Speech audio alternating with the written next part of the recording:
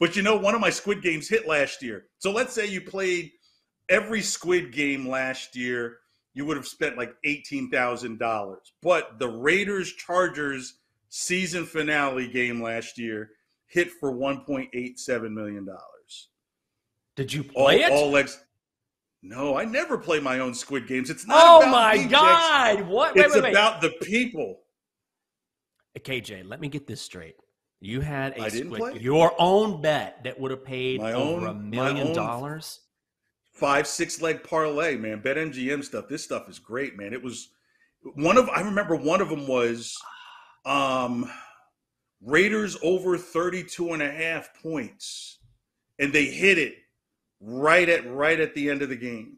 Like that was the last one to hit. It was like a 6 leg at $100. No, for $1,000, it paid out $1.8 million. It's not about me, Jenks. It's not about me. You're a good man. I'm the most unselfish person. I would wake up every morning and I would start this show with a good cry for about 5 minutes each and every single morning for about 5 years.